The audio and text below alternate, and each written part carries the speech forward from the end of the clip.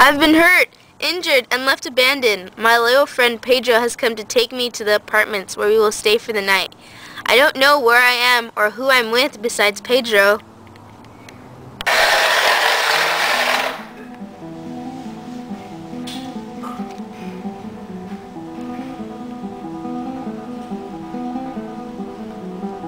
Pedro, light a candle. Okay.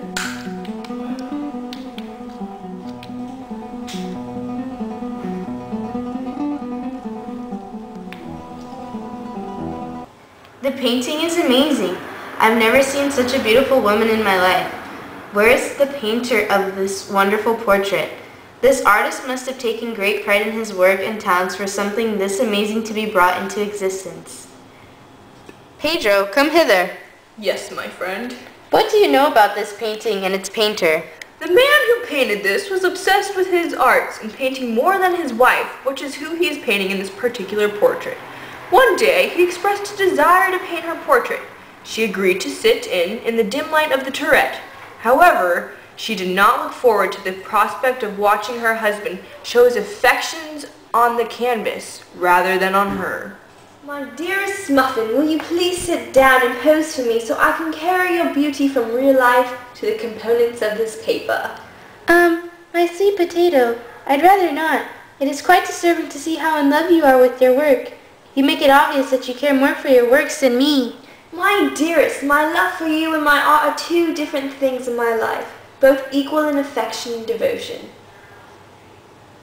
Okay, my sweetest, I guess I will pose for you just this once.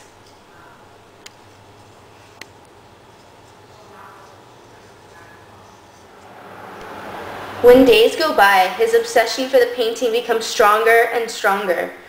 Rachel notices his obsession and soon becomes jealous, but doesn't make her jealousy noticeable. And that is the story of the painter and his known obsession for the portrait of his wife. What happens to his wife in the end of it all?